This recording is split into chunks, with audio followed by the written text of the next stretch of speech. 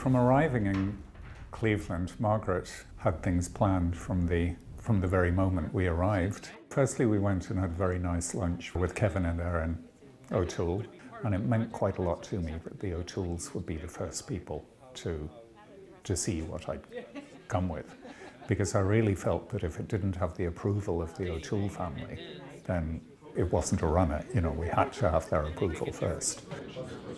It's amazing.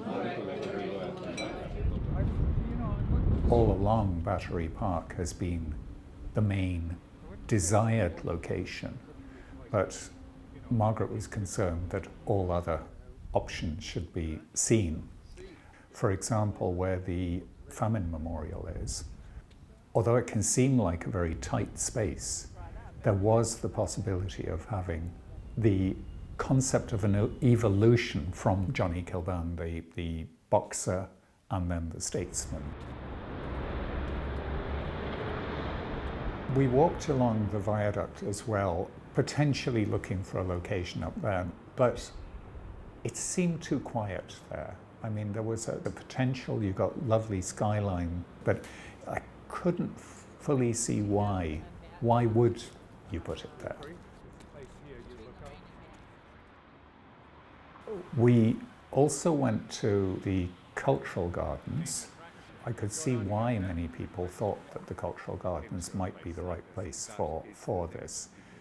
But the truth is that Kilbane was not a cultural figure, he was a boxer.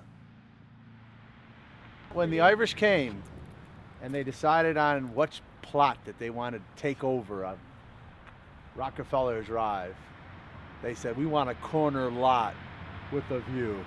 Everybody, there's not too many corner lots here. I really felt that the cultural garden is a fabulous place to do a sculpture for, but not Johnny Kilbane.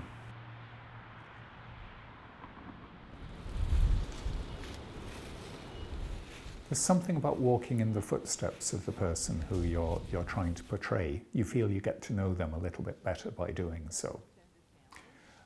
Then we went on to St. Colman's, and that is just a gem of a church. I mean, it's wonderful to see it, to see the quality of the craftsmanship, to see the work that these people did for very, very little pay, very little reward, and very humbling for any artist, sculptor in my case, to see this intricate work that sculptors before me were doing with so much attention to detail, so much emotion.